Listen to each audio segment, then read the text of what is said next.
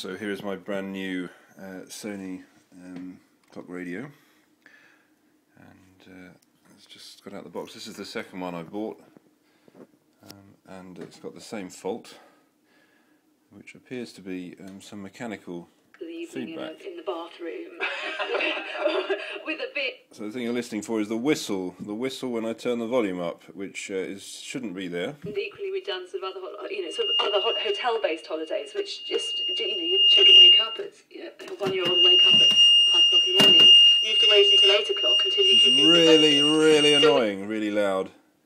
And interestingly, it appears to be a sort of mechanical feedback. To France.